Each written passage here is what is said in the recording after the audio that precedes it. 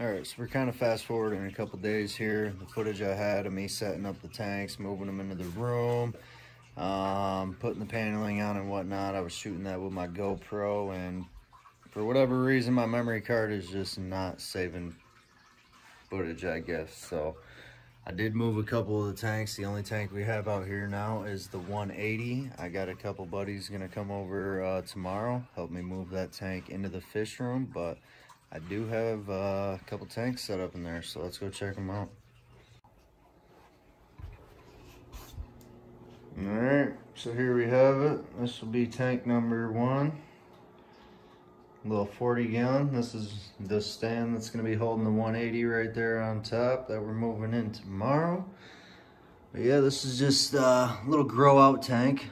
Got the 3D background still in there. I know some of you guys out there do comment on my 3D background and ask if it's durable. Does it last? Well, what you're seeing right there, that background's about a year and a half old. I will put the link up in the description, and yeah, you guys can build one of those backgrounds right there. I think I spent about 20 bucks on that, but this is just a little grow out tank here. Like I said, got to get the 180 up there tomorrow. This is the double 75 stand. I think it turned out excellent. Like I said, that's the paneling I'm going to be using right there to wrap the front and the sides of this one. But Pablo has been super happy in his new tank. Still a little camera shy right now. He's been going from tank to cooler to tank to cooler. This moving process has been rough on all my fish, but everybody's still doing really good, and I really like how things are turning out so far.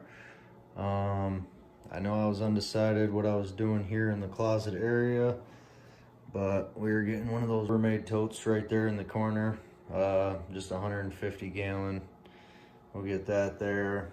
I wanted to squeeze the 180 in here, but don't know if I'm gonna do that, so I might put that out in the bonus room. We might get some smaller tanks to put up here, start a shrimp tank. I'll have a backup tank for my Peacock Bass when they breed. Don't know exactly what I'm gonna be putting up in the next 75 gallon up here, but I'm just gonna be building the fish room as much as I can, and we'll fill the tanks once I get everything established. So it's gonna be a little ride, but appreciate you guys tuning in and checking out on the update of the new fish room build. All right, so it's the next day. Buddies are gonna be here in about an hour to help me move the 180 gallon into the fish room. You guys are about to see some excitement, me trying to get these fish out of this tank and into their coolers.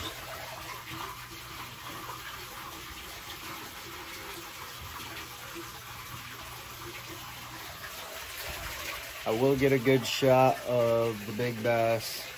Now I'll hold them up for the camera for you guys, show you guys actually how big that fish really is.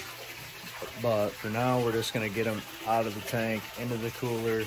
Once I get the tank set back up in the other room, filled with water, all their filtration running for a little bit.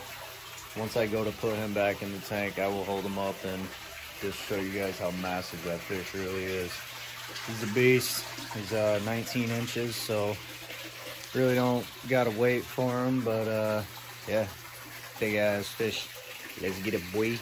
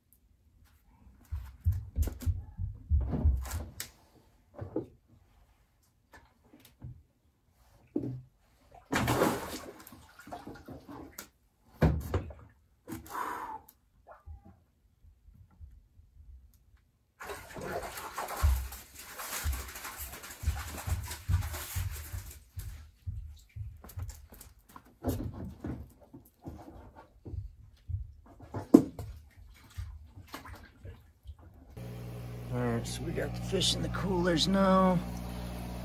There's Mom and Pop. 19 inches that big boy is.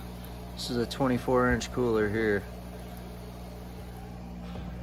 We also got a gar and another bass sitting in there. Got the stingray chilling in this bucket. Not the proper bucket, but doing what we can. But we did move the 180 gallon. Had my buddies come over about an hour ago. We picked that up, moved it into the fish room. I did not capture that footage. It was just kind of hectic. Everybody showed up at once. You know, I'm moving fish, draining tanks. It just kind of got busy, but it is what it is. We got the 180 up here now. A little cloudy, but just put in the black sand, so that's expected. Filters will take care of that in about an hour or so. So got the filtration down below, 40 gallons running. Everything's looking good there. Once I get the background, all the driftwood in, everything established, I will be wrapping this in the decorative plywood that we put here. It's gonna be looking good. We still gotta get the 75 gallon up above the other 75, but fish room's turning out nice.